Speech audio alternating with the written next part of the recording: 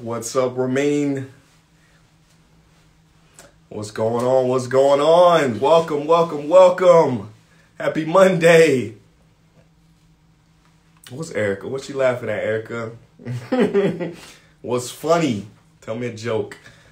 What's up? What's up? How you guys doing? How are you doing today? It's Monday. It's the start of an amazing, beautiful week. Wow, how's everybody's 2021 going so far?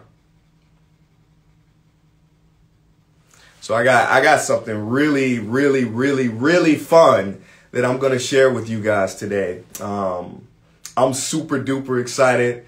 Tina, Rebecca, what's up? What's up? So today, I'm so excited to share this.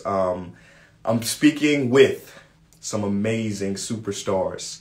I'm going live with some of the amazing, beautiful, innovative Elevate Prize winners. So first, I want to say thank you to the Elevate Prize Foundation for putting all of this beautiful stuff together and the amazing work that they do. I want you to follow them. If you can follow them at Elevate Prize. It's an amazing, amazing group of people, of mentors. It's a platform that can awaken the hero inside of all of us. So give them a follow. They're in there. There they are right there. Elevate Prize. So each year, I want to tell you this, each year the Elevate Prize Foundation gives away $5 million to 10 social impact heroes. People who have started organizations that make the world a very beautiful place. They are innovators. They are activists. They are problem solvers. And today we have the great pleasure of speaking to 3 of them. So I'm excited because I have a personal love and passion and I guess and really support of all 3 of their missions. And so first I'm gonna just go through the names of who we got here. I want you to get excited. So we got Chad Bernstein. He's the founder of Guitars Over Guns. I hope Chad is in here. I'm gonna jump in with him first. We got Felix Brooks Church, the founder of Sanku Project for Healthy Children. And we got Brisa D'Angelo and Parker Palmer, the co-founders of A Breeze of Hope. But before we get into all of that amazingness, I want to ask you guys, what's on your mind these days? What are you most passionate about? What's on your mind and what's on your hearts? I just want to see a couple responses. Rizwan's in here. What's up, Rizwan? What's up, Rose?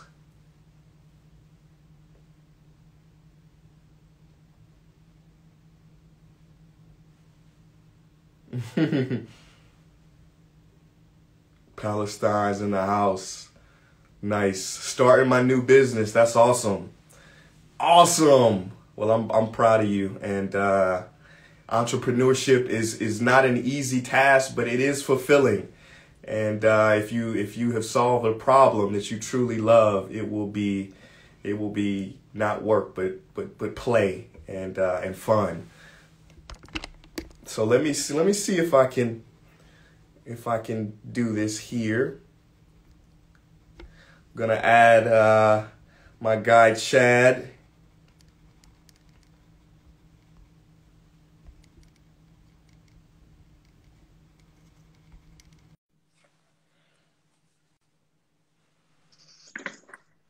Yo! Hey, what's up, man? What's up? How you doing? Speakers in the background. I love it, man. Oh, here in my little home studio. I love it. I love it. So everybody, I would like to present to you I'm a big fan of this guy. Kind of a secret fan. I've been watching his work and he had no idea. Because I won't tell you my personal kind of connection to Chad yet, but I'll wait for the end. But I just want to introduce Chad. So Chad's organization, guys, is called Guitars Over Guns. Guitars Over Guns, and they bridge the opportunity gap for youth from underserved communities through transformational access to music, connectivity, and self-empowerment.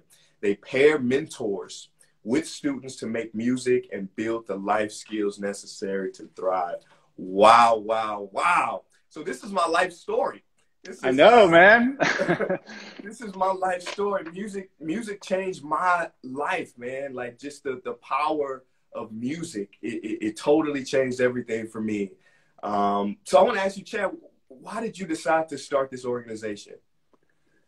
Well, I mean, music changed my life too. Music was my refuge. As like an awkward kid that was dealing with probably what every awkward kid deals with. It was the thing that I could kind of pour myself into that made the rest of the world disappear. But when that happens, you're kind of left with yourself, and you have to kind of confront your own reality and your own story. And through music, I feel like I was able to own my story and really know myself. And it was my pathway to dignity. You know, it was like how I really found who I was as a person and who I wanted to be. And it was how I found my can't not do. You know, it was like the thing that you just can't go on without doing. And that brought me a lot of places. I mean, it brought me around the world, and it brought me also to incredible mentors, even as a young kid, that not only was learning music, but learning how to be in the world and how to be on the bandstand and how to be, you know, as a 15-year-old kid sitting in clubs in Chicago, you know, playing jazz. Like, it taught me about life. And it brought me to Miami, where I found a band that represented the melting pot that Miami is. And so through a bunch of experiences as a kid, having this understanding that music was this universal language that could bring people together, and having a dream of bringing people together through music, I found that in a band in Miami. And we were playing, it's like an Afro-funk, Latin hip-hop group. Nice. And we ended up going to a friend's class that was at a juvenile detention center, and watching, you know, this is like a career day kind of situation, like what do you do, and bring some joy to the kids, because they weren't connecting with what was being brought in before. And so we thought we'd tell them about music, and, you know, some of us were playing with some pretty big artists at the time. So we thought they'd think it's really cool. And first of all, they told us we couldn't bring the guitars in because the strings could be used to strangle us. So that was like a, dang. That was an attention getter. But they brought these kids in, and we started talking to them about the music industry, and they could not have been less interested. But we're like, all right, well, we'll play something for you, and then we'll get out of here. And, you know, we don't need to be here if y'all don't want us here. No worries. And as soon as we started playing, and as soon as our MC started rapping, it was like, all right, it's on. And then this kid shouted out from the back of the room, na na nueve. And the guards are like, you know, be quiet, be quiet, be quiet. And we're like, no, sing it again. And so he sings it, and the whole band chants back. And then he sings it, and the whole band chants back. And all of a sudden, we're vibing, we're jamming. They set up a cypher, we're rapping. Like, all of a sudden, you know, the whole band is creating this moment with all these kids, and everyone's just in that space. And you know that space where it's like the rest of the world just disappears. And after that, the ability to have conversations and to ask these kids really what was going on in their worlds, it was like nobody had ever asked them. And all of a sudden, people felt seen and heard, and conversations started going anywhere and everywhere. And it was just like, man, if we could do this and have these conversations and connect with people in this serious of a way in all these schools where music's being taken away, maybe we could start to change the situations that kids are making decisions in before they get to this place. Wow. You said something I love, man, the universal language of music. So without getting too deep into me, because this is all about you, but I studied anthropology, biological anthropology in school, and anthropology being the study of humans across space and time. And so there's, you know, humans, we do a lot of things different. Like some cultures do have this particular thing that they do, others don't. But music is a human universal. It's a human universal. Every culture that has been discovered on planet Earth has some form of music. I love that, man. I love what you're doing. I love the ethos and where you're doing it from, the place of where you're doing it from. And I know to spread what you're doing will change so many people's lives. I saw a TED Talk. I think it might have been of a few of the students Yeah. that went, and man, it gave me goosebumps. It gave me goosebumps. Everybody watch that TED Talk, Guitars Over Guns. So Chad, let me ask you this. What are you planning to do with the Elevate Prize funding that you received? I mean, you just said it. Like, this is, there's a universal problem with music not being accessible, and that opportunity not be given to students, and particularly students in divested communities and communities of color. I mean, those opportunities in the educational setting just don't exist. And so we're focused on providing that throughout the country. And we're in Miami and Chicago right now and hope to spread it nationwide and have our hearts set on, kind of a first 10 cities, music cities, and can't wait to get it rolled out, because I know, the concept of like the study of humans and across space and time, like this is our space and this is our time, like now is it. And you had my first exposure to you was actually in the video that starts with the Einstein quote, if you judge a fish by its ability to climb a tree. Man, I can't tell you how many times I felt like that fish. I was like, this is not my tree, let me get to my tree. So we want to help other kids realize their fishes. And I mean, think about, when I think about last week, Amanda Gorman, like how many Amanda Gormans are in classrooms who are waiting to discover their creative potential? So many. So many. We were both one, so. Yeah. Wow. So now I got the final question. It's a wild card question. All right, I'm ready. And so let me think about one. Tell me, if you can, who's that one artist that really shifted things for you?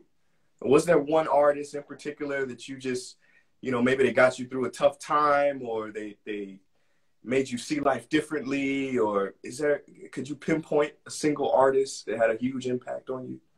Yeah, it's been a number of them, obviously.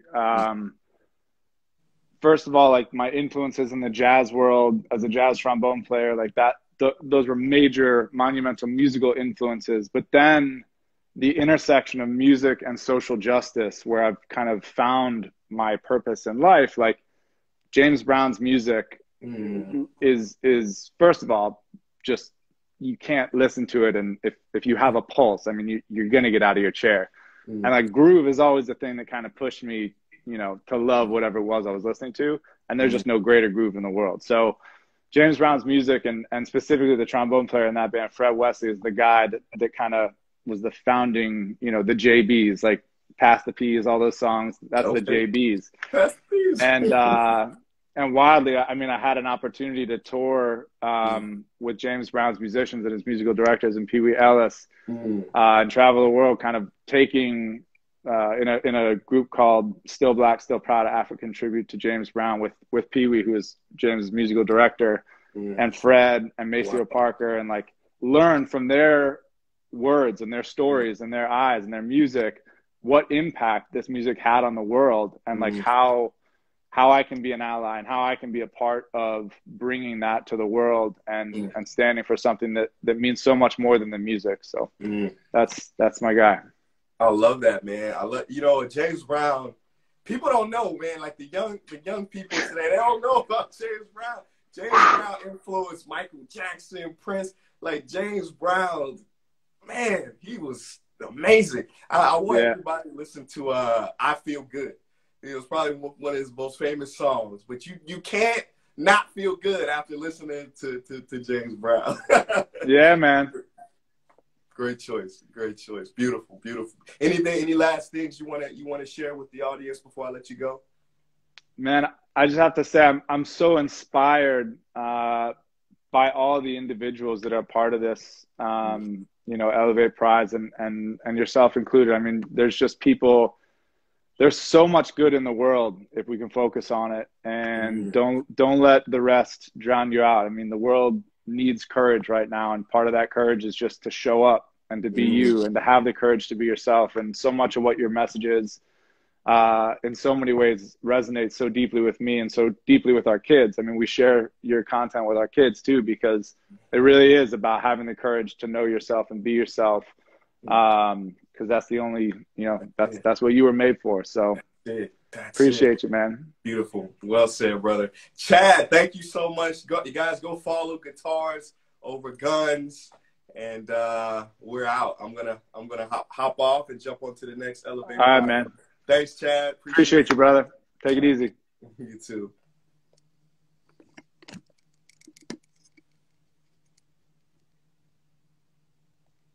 Let's see.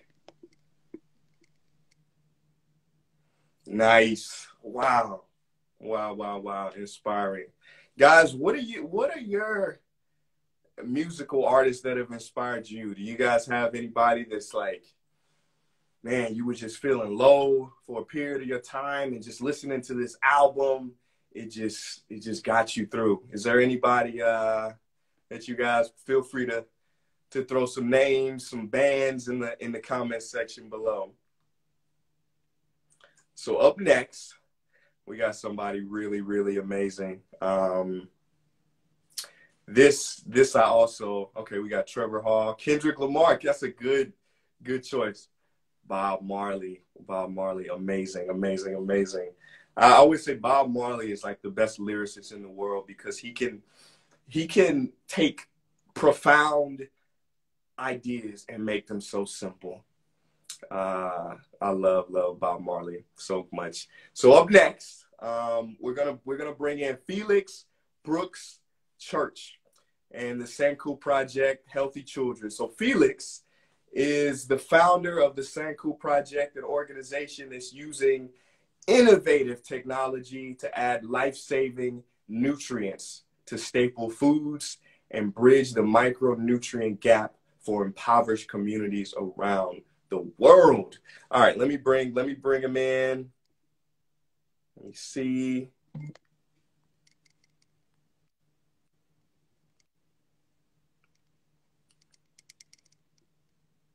Boom. Boom. All right. Yo, what's up, Felix? Great to see you again. I could have listened to you and Chad for hours. That was only 10 minutes. I could have done a couple hours of that. I know. That's like my favorite topic. And I want to say this, like literally my second favorite topic. Actually, it's music. So I got a few things that I'm obsessed with. Music is one of them, but nutrition is another one. And that's it. Yeah. No, I like the micronutrient deficiencies that Americans have, that people internationally have, is a big issue.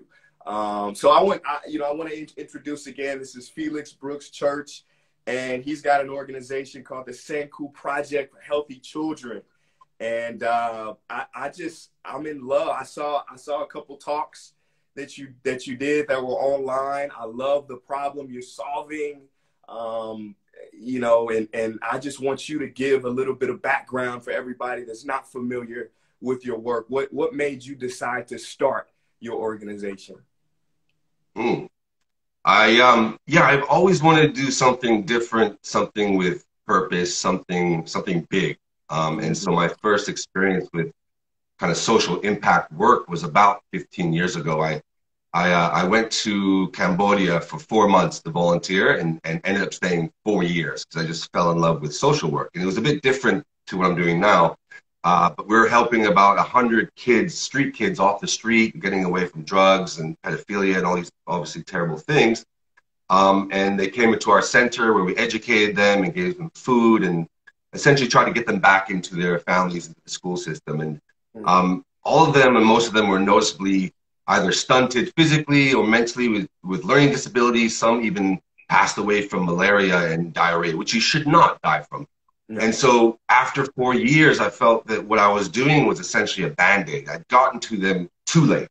And I did some research, and getting to children within those first 1,000 days of their life, that critical period, is when you have to get to them. And so fast forward about 10 years ago, an opportunity came across to work in nutrition, and specifically food fortification, which is adding life-saving nutrients to food. And so then I thought, okay, here's an opportunity to really get to children before these problems start, to get into prevention. And then, so that's kind of where it all began, and figuring out a method to get nutrients into foods, the foods that people eat every single day, and reach millions of people, and we are.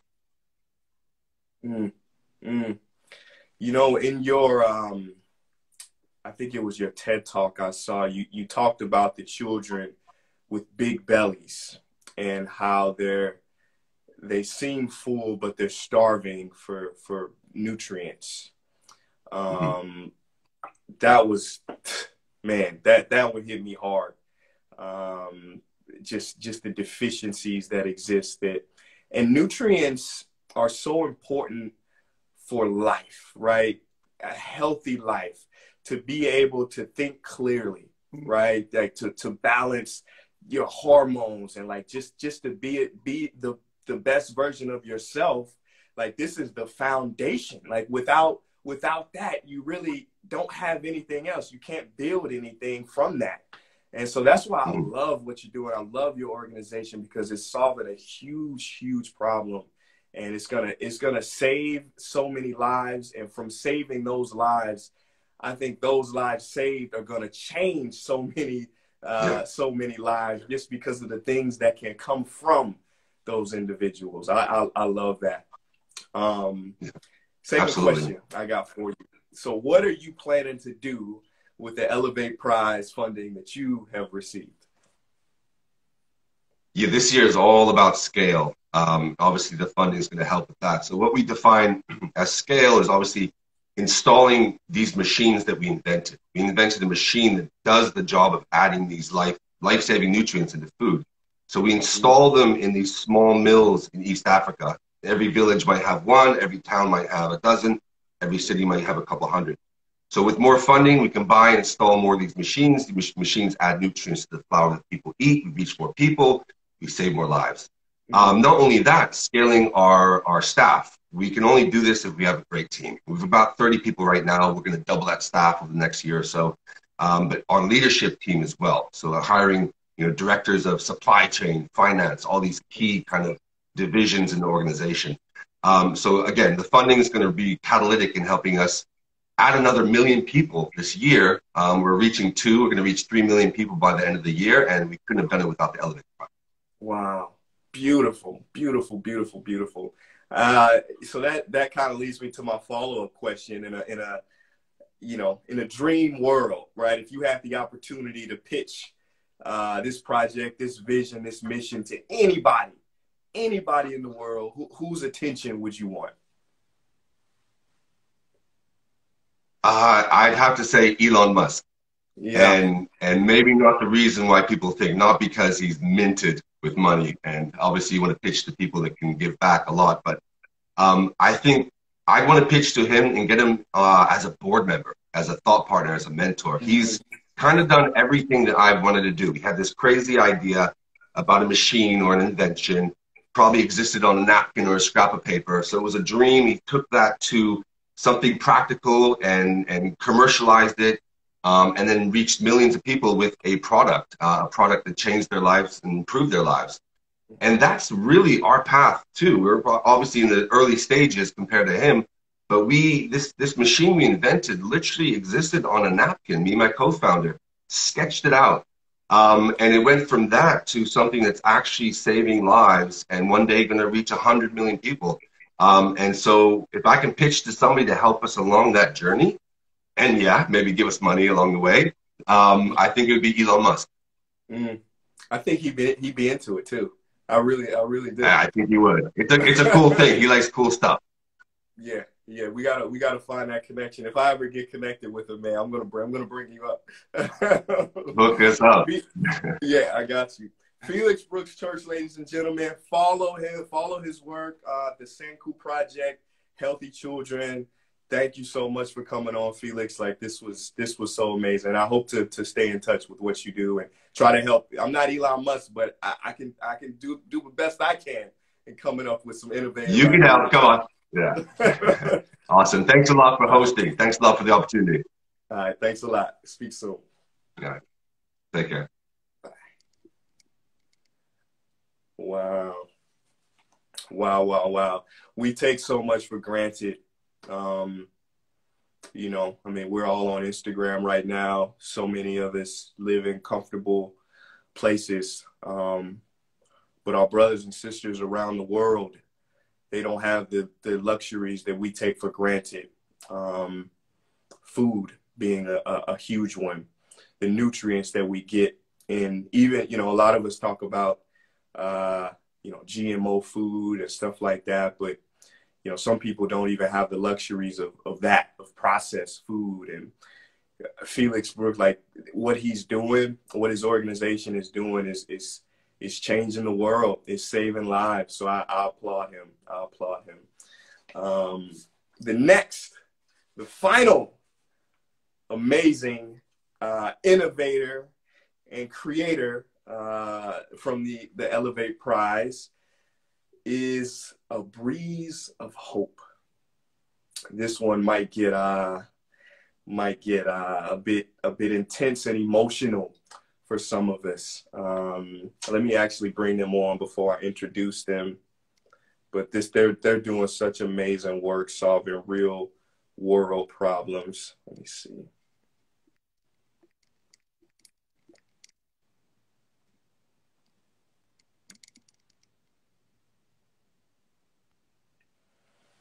Boom.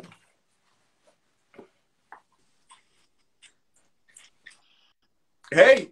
Hi. How's it going? How are you? Good. How are you? Beautiful, beautiful. Where are you based right now? So we're based in Bolivia and then constantly traveling. Yeah. Okay, beautiful. Well, thank you so much for joining. Guys, let me introduce these two amazing people to you. So this is Brisa. Is it Brisa? Yeah, Brisa. Brisa. Yes. Brisa D'Angelo and Parker Palmer, and their organization is called A Breeze of Hope. Lovely name. So Brisa and Parker are co-founders of A Breeze of Hope, an organization that provides free legal, social, psychological, and medical services to survivors of childhood sexual violence. Wow. First of all, thank you. Thank you for doing that. What an intense field that you're in, and you're giving people that breeze of hope. So I want to ask you the first question. What the heck made you start this organization? Like what was it? What was the catalyst? Yeah, I mean, it was never part of the plan. But when I was a child, I was repeatedly raped and tortured by a family member.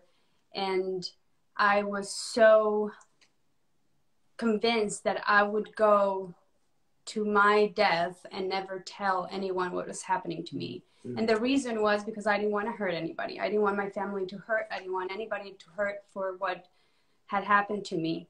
So I tried to commit suicide twice. And I mean, my life went just totally downhill. And then something hit me, and it was like, if not me, then who?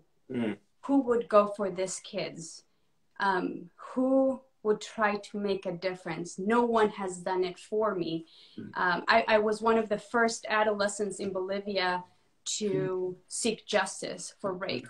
And the whole system tried to silence me, and the whole system tried to prove to me that, one, I deserved it because I was a girl. Two, that's what we're here for. And three, me trying to break the silence was changing what had been already accepted by society. And they tried to do anything to intimidate me, to silence me, set my house on fire twice, try to kill me, try to kidnap me. I mean, whole ordeal. And that's when I realized that I'm not the only one, that there's thousands of children suffering.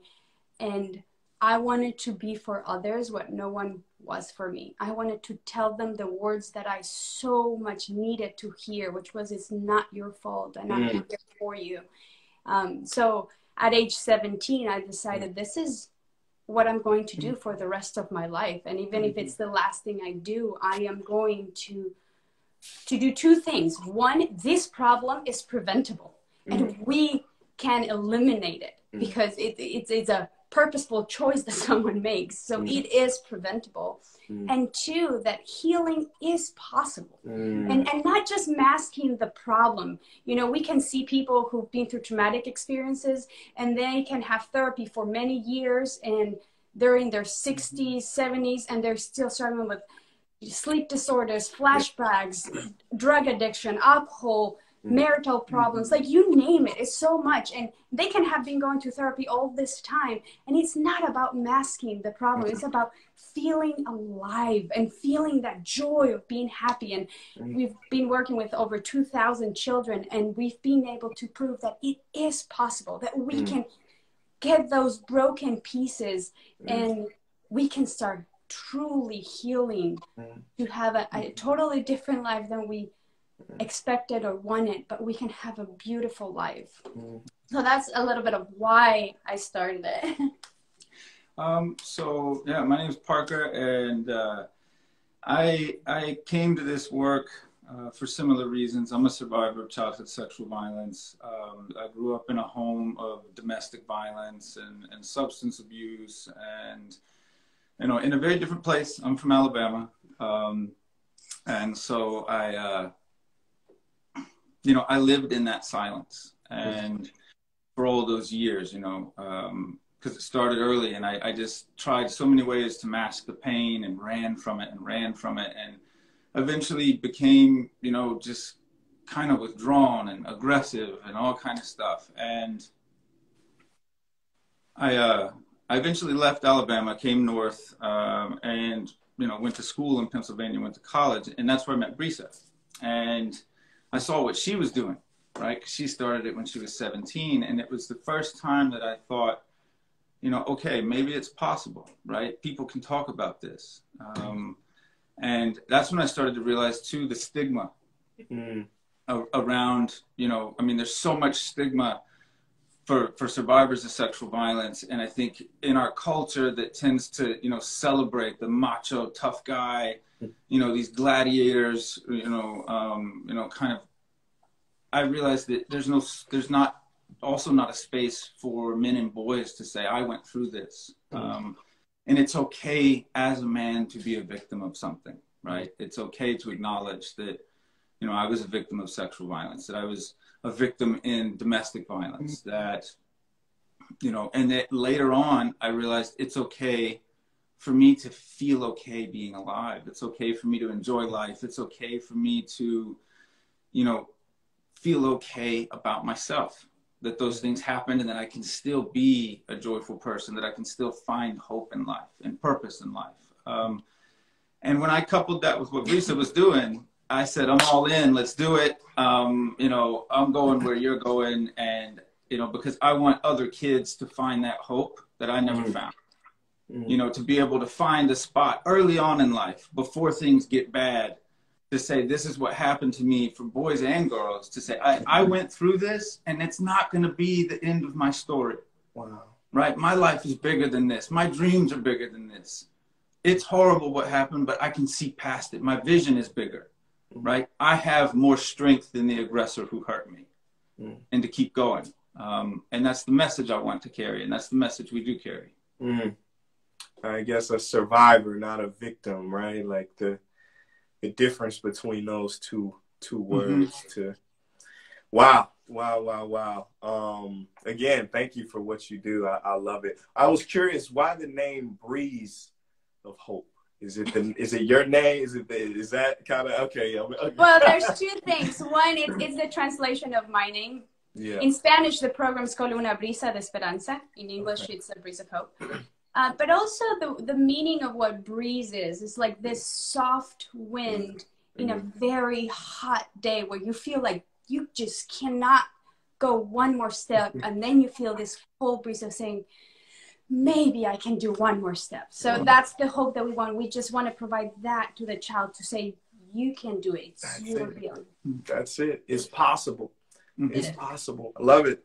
I love it. Well, so you have done an amazing job with your organization, and you won this Elevate Prize funding. What are your plans of what are you going to do with the funding? Yeah, so what I dream and I'm going to do with the funding is try to make what we've learned into something that can be traveled around the world. For example, we have been able to change the conviction rate for child sexual offenders from 2% to 95%. It's the highest in the world. Wow. And I want to be able to share this with other passionate people who are working in the field, say, we don't have to reinvent this. This is how we do it. And then also with the healing aspect of sexual violence, we have found methodologies that work, that really, truly change. And how do we share this with other passionate people around the world? And my third thing is we're going to expand our training program to the whole region, using especially my case after almost 20 years has finally gotten into the Inter-American Court of Human Rights. So it's going to be heard by them, and they're going to create precedent for the whole region of the Americas. So I want to use this funding to create policies and laws throughout the region to make sure that every child is protected, and if they're hurt, they can be provided with what they need to heal. Love that. Love that. And you're going to do it too. So I got a wild card question that I asked everybody so far. And so I love this whole concept of the big domino that knocks down all the other tiny dominoes, right? Like the big action that could solve all of the other problems, right? What comes to mind when you hear that? Is there a big domino that's in your mind that could knock down all the problems, like that one thing that if you had it, it could be, transformative for the whole world in your particular area? What comes to mind for me is a single word, which is empathy. I think if everyone, if absolutely, like that, I think is one thing that if humanity as a whole could truly experience empathy, I mean, very deeply, I think that would resolve all of our problems. Wow. I really, truly believe that. Because when you feel another person's pain as your own, you can't harm that person. And when you perceive another person's suffering as your own suffering, right? That these are all my brothers and sisters, and if one hurts, I hurt. If that level of empathy were shared by all of humanity, we wouldn't be where we're at. And I think it has the capacity to pull us up from where we are. How do we do it? I know you can't That's answer a that. big question. I think it would fix everything but the how.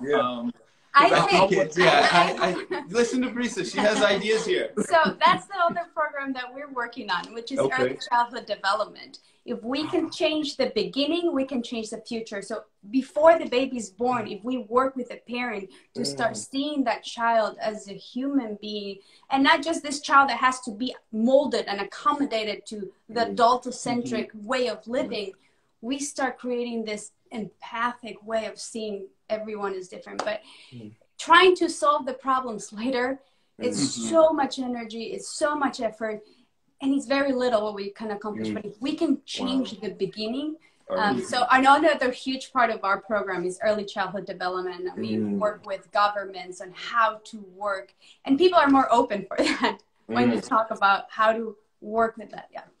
That's it. That's it. I agree with Brisa. I love it. No, that really is it. One of my friends, Bruce Lipton, he's like the father of epigenetics. He wrote a book called Biology of Belief, and he said he always talks about how, you know, from age 0 to 7, the most important years that really develop how your personality, the neural structures in your brain. And he said the Jesuits like 1,000 years ago said, show me a child at the age of 7 and I'll show you the man, or I'll show you the woman, because they knew these early years were going to dictate the future. So I love that. And that's the point. Like, if as a child you perceive empathy from your parents, from the people around, and not just seeing you as like, oh, you're destructive, you're doing this, but just really empathic of that. If you develop that in your brain as a child, you're going to have it for the rest of your life. That's it. That's it. Beautiful. A breeze of, yeah, go ahead. No, please. Oh, no, I was going to say, I agree with Lisa. You know, and I think that he has to me, if someone starts their life with a mind that is wired for survival, right? They don't perceive the needs of others, because my goal is to survive. My brain is set in survival mode. I just need to get through the day. Yeah. Right. That's all my life is. And I think if you have an entire generation of people who could grow up and feel empathy, and their brains aren't wired for survival, their brains are wired for connection and giving. I think, like Brisa said, if we change the beginning, we change the whole thing. And I think that's so true. Yeah. Love it. A breeze of hope, ladies and gentlemen. Thank you guys so much for coming on. Everybody follow them, follow their journey, follow them on Instagram. Thank you guys, Parker, Brisa. Thank you so much for coming on and sharing your amazing, amazing program and platform, and sharing your heart with us today. Thank you so much for having us. Yes, thank you for, you know, for everything you do. Thank you. Much love. Bye-bye. Wow. Yes, Breeze of Hope. Please follow them, guys. Amazing, amazing. I'm inspired. I'm inspired by all of the people that came on today. That was so amazing. Thank you to the Elevate Prize for truly awakening the hero in all of us, and everybody in this room. I hope you were inspired as well. Follow the Elevate Prize on Instagram. We all have a hero inside of us. And if you're, you know, I think the word hero actually like you look at the etymology of the word, it actually comes from a word that means servant. It means servant. So how are you serving? How are you solving problems? Not only in your own life, but in other people's lives. And this is what I think it truly means to live fully, to answer the call. Thank you guys so much. And until next time, have a beautiful, beautiful week, and make every breath count. Peace.